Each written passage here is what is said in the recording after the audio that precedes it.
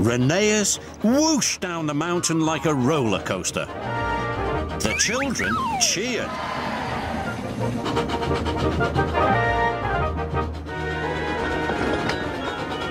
Rheneas puffed up the rocky ridge with all his might.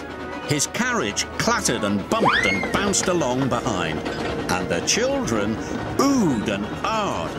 Rheneas chuffed and puffed as hard as he could. He steamed across the trestle bridge. He was going so fast the teacher nearly lost her hat. Rheneas splashed under a waterfall. The children laughed happily, and the teacher covered her eyes.